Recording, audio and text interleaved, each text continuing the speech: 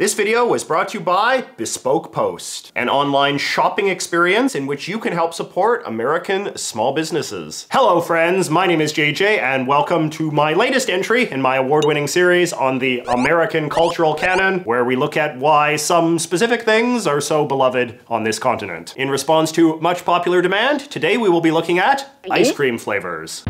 So ice cream is, of course, one of the single most iconic American foodstuffs of modern times. Perhaps we could even say it is one of the big 5 entries in the American food canon, alongside hamburgers, hot dogs, french fries, and pizza. It is so iconic, in fact, that you often see ice cream used as a generic symbol of food on those no eating in the Walmart signs. Americans did not come up with the idea of ice cream, however. In fact, no one really did. I like this line from this excellent book, Ice Cream the Whole Scoop by Gail Demereaux. Ice cream was never really invented. It more or less evolved on its own. Basically, humans have always liked eating cold things, particularly cold, sweet things. And so, from the earliest of times, it occurred to all sorts of different people in all sorts of different countries and cultures to make treats out of ice and snow. Since at least the 1500s, it had become common for European aristocrats to dine on fancy desserts made of ground up ice, flavored with cream and berries and spices, including some stuff that seems pretty gross by today's standards, like ginger or rosewater or pumpernickel. The fact that it is still common to this day to eat ice cream in extremely fancy dishes is a lingering legacy of its elitist background. Now, the fact that these proto-ice creams were eaten exclusively by wealthy elites was significant because it reflected how rare and exclusive many of the base ingredients of ice cream were until relatively recently. Before electric ice-making machines were invented, for instance, the only way you could get ice was by literally getting someone to hike up to a glacier or mountain and harvest it for you, like in the beginning of Frozen. Sugar was also very rare in the days before the massive sugar plantations in the New World were established, as were spices and fruits and nuts and cocoa powder and stuff like that, most of which would have had to been shipped in from exotic places on the other side of the planet. It would also be a long time before anyone would invent that ice cream making machine with the grinder thing at the top that I'm sure you've seen, which meant that in the early days you could only make ice cream by getting your servants to grind up all of the ice by hand and whip in the other ingredients until it congealed, which can take over an hour of continuous mixing, and if you don't believe me, I suggest you try making ice cream by hand. And when all that was done, the ice cream would have to be served immediately because, of course, freezers had not yet been invented either, so there was no way to store frozen food. So a dessert like this was not the sort of thing that a normal person could ever dream of eating. It was a luxury of a sort that is almost impossible to even fathom today, just because of how extraordinary the gap between access to food and labor and technology between the various social classes used to be. Anyway, the Europeans brought ice cream to their North American colonies, where it continued to be an aristocratic treat. Books will sometimes make a big deal about how George Washington or Thomas Jefferson liked to eat ice cream and an attempt to give it a bit of a populist sheen. But it's worth remembering that these men were themselves extraordinarily wealthy and privileged, so the fact that the president ate ice cream in those days would have been perceived much differently than it is today. But then everything changed in the mid-19th century, and according to this fine book, Ice Cream, A Global History by Laura B. Weiss, New World entrepreneurial spirit led to technological, product development, and marketing breakthroughs that transformed ice cream into a worldwide consumer dessert staple. Simply put, for American ice cream makers, the dessert offered a business opportunity even more than a culinary challenge. And I mean, the numbers don't lie. In the year 1859, only 4,000 gallons of ice cream were produced for the whole country. By 1919, it was 150 million. How did it happen? Well, as usual, we can thank that glorious age of capitalistic progress we call the Industrial Revolution. I discussed this more in my award-winning video on the history of American candy, but basically, there were a bunch of new innovations in the 1800s that made the mass production of sweets vastly easier, including a mass proliferation of sugar plantations across the Americas, often run by slave labor, that made sugar much more common and cheap, innovations in coal and steam power that led to the rise of factories able to do things like mix food ingredients at an enormous scale, and a broadly rising standard of living for most Americans that resulted in more people having more money to spend on frivolous things like sugary snacks. The growth of the American ice cream industry, in particular, was also greatly assisted by the growth of a large-scale consumer ice industry in America, wherein advancements in rail transportation made it easier to ship large quantities of ice from mountains or glaciers to urban centers. So all these developments came together to create a perfect storm, and in 1851, a guy called Jacob Fussell opened America's first industrial-scale ice cream factory in York County, Pennsylvania, and the rest is history. Or not quite. While ice cream was now easy to make at a large scale, it was still very difficult to store. While primitive refrigerators, known as ice boxes, that literally used a giant block of ice that you had to replace every day to keep your food cool, were gradually becoming more common among middle-class families in the latter half of the 19th century, they were not nearly cold enough to keep something like ice cream from melting. So for much of the Victorian age, ice cream was just something that Americans bought to order. Drugstores used to sell soda, which was once marketed as medicine. To make the soda more delicious, they would sometimes put cream in it, and then ice cream, and then just shut down the drugstore altogether and turn it into an ice cream parlor because that was more profitable. It was also popular to buy ice cream out of people selling it from little refrigerated carts on the street corner, a tradition which of course continues on the boardwalks of America to this day. Manning an ice cream cart was a particularly popular job for Italian immigrants in late 19th century urban America, and this is a big reason why Americans tend to associate ice cream with being a more traditionally Italian food than it probably ever historically was. I mean, it is true that Italian aristocrats were fond of eating gelato, just as aristocrats elsewhere in Europe were. But if anything, this food would have been even more exotic to your average Italian, given that Italy was one of Europe's poorer countries at the time of the great Italian migration to the US. In many ways, the quote-unquote authentic Italian-style ice cream you often see sold in the US these days is a phenomenon similar to what happened with pizza or many types of pasta over the centuries, which is to say that Italian Americans played a big role in reimagining a food that wasn't really all that common in Italy proper, and were so successful that they wound up reverse engineering the food culture of Italy itself. The electric refrigerator was invented in 1913, and in 1929, the newly formed Frigidaire Corporation invented the electric-powered home freezer. It is a testament to how popular ice cream had become by then that their original name for this new contraption was an ice cream cabinet. In the economic boom that followed the Second World War, having an electric fridge with a built-in electric freezer became an expected part of middle-class life, and this only increased ice cream sales further, with new companies like Haagen-Dazs pandering exclusively to the home ice cream market. By 1950, American ice cream consumption had ballooned to over 537 million gallons.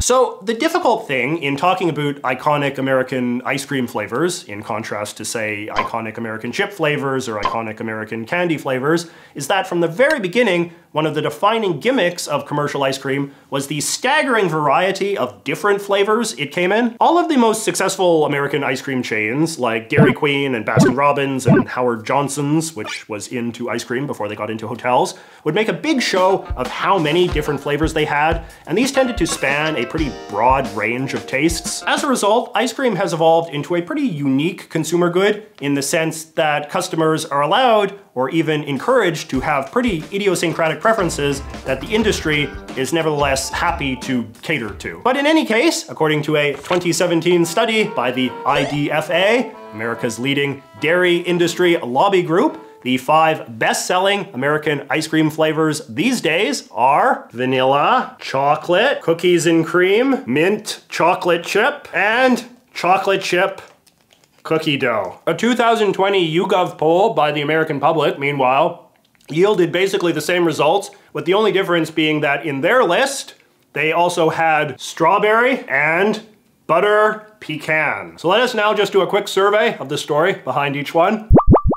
So the American love affair with chocolate is a big story in its own right, and maybe something I will someday do a whole other video on. But basically, the condensed version goes something like this. Chocolate is made from cacao beans, which are native to South America, and which the indigenous South Americans used to make a fancy drink for their elites. The Spanish conquistadors took the beans back to Europe, where they used them to make a fancy drink for their elites. They grew addicted to it and began using their colonies in Africa and the Americas to grow cacao beans in huge quantities, which, although an appalling act of imperial exploitation, also helped make chocolate powder a much cheaper and more abundant resource, just as they had done with sugar. In the mid-19th century, the Europeans began mixing cocoa powder with butter and sugar to make hard chocolate for eating, which they sold to America. Chocolate was actually a realm where America trailed Europe quite a bit, with the first major American chocolate corporation, Hershey's, not founded until 1894. But regardless of who was making it, Americans loved it, and chocolate-flavored ice cream reflects the logical convergence of two great trends in American dessert culture that were happening around the same time.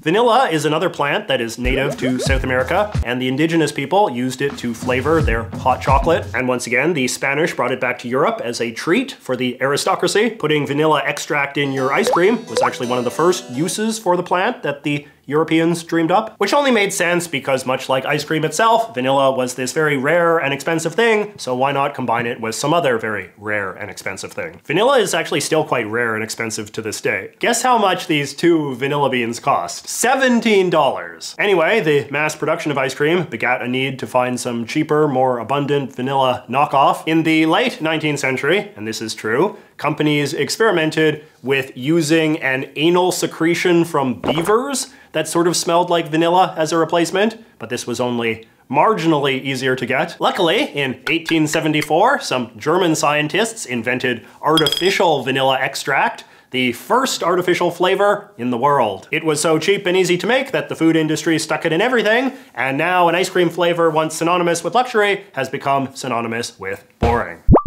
Mint is a relatively common plant that grows all over the world, and over the centuries, lots of different cultures have used it as a flavoring agent in food and medicine. The Europeans would sometimes add mint to their South American drinking chocolate to mask the bitter taste, and this pairing has been common ever since. For practically as long as chocolate has been in America, there have been mint chocolate flavored candies and cookies and things. The Baskin-Robbins people like to take credit for inventing mint chocolate ice cream as one of their original flavors back in 1953, but it seems very likely that this was a flavor that had occurred to a lot of other people before then. You could even imagine the early European aristocrats mixing cocoa and mint in their primitive ice creams back in the day, just because it was not that unusual of a flavor combo. More unusual would be the chocolate chip part, which brings us to chocolate chip cookies were invented in the 1930s by a woman named Ruth Wakefield, who was a chef and co-owner of an Eastern Massachusetts restaurant known as the Toll House Inn. One day, Mrs. Wakefield got the bright idea to chop up a bar of chocolate and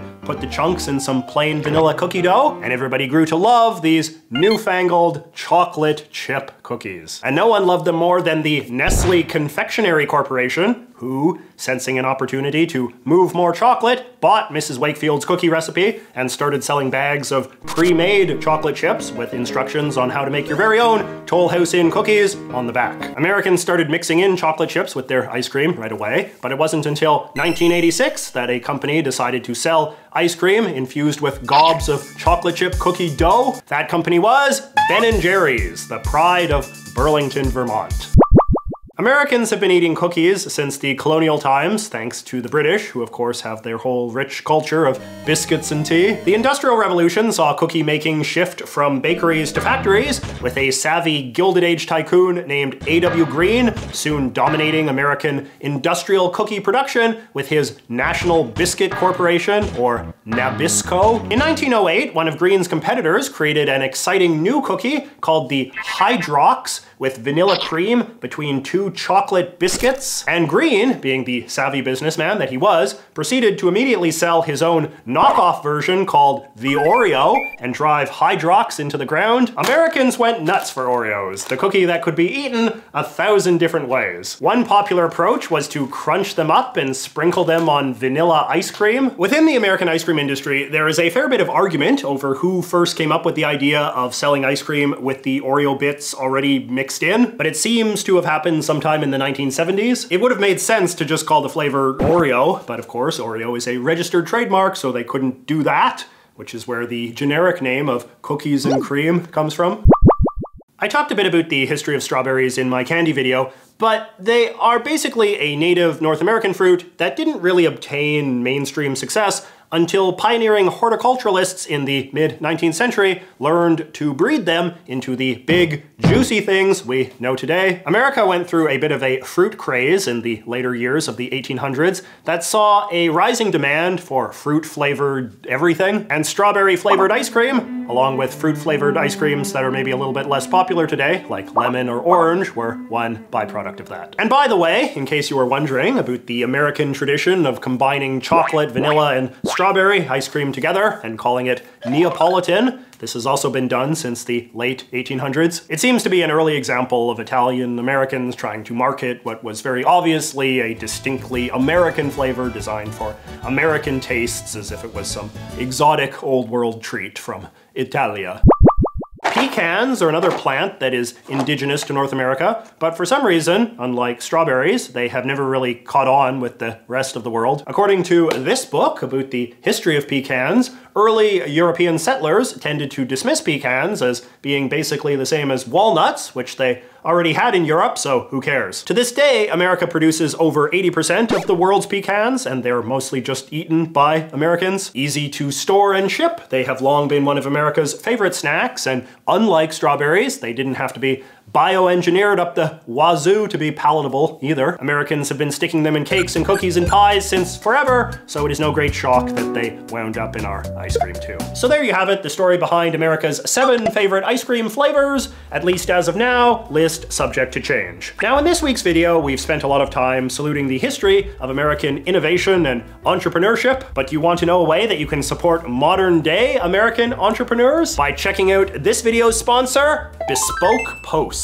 Bespoke Post is an online shopping experience where you can buy all sorts of really cool, high quality goods, 90% of which come from small businesses, most of which are located in the good old USA. We are talking stuff like handmade sunglasses from California, barbecue spices from Michigan, and fancy soaps from a Rhode Island apothecary that has been in America longer than chocolate. But today, I want to tell you about their box service, wherein you can get a special curated shipment of bespoke goodies every month if you so choose. It's not really like other subscription services though, since they only make monthly recommendations and you decide if you want to buy it or swap it for something else or just get nothing at all and pay nothing. What they recommend is based on a survey that you do about your interests, and let me show you some of the stuff they sent me based on mine. This here is a very handsome overnight bag that I actually recently used on a weekend trip I took the other day to Lethbridge, Alberta. So that was very appropriate for my jet-setter lifestyle. And in the other box, I got this lovely knife. A high-quality knife is something that I have been wanting for a long while to, you know, open my parcels and things. And this one is made by the same French company that Picasso used, so it's got that going for it. And then I also got this miniature fountain pen and notebook, which is also good for me because I am super addicted to nice notebooks. You can see I even used this one to make some notes for the video. See, I've also got some ice cream on it, which is less than ideal. Anyway, viewers of this channel can get 20% off their first box by clicking on the link in the thing below and using the promo code JJ20. Should be easy to remember, eh? Or just visit bespokepost.com/JJ20. Bespoke Post, themed boxes for people who give a damn. So, I am really riding high on these American cultural canon videos these days. I like making them, you guys seem to like watching them. What iconic realm of American life should I explore next? Let me know in the comments, and I will see you next week.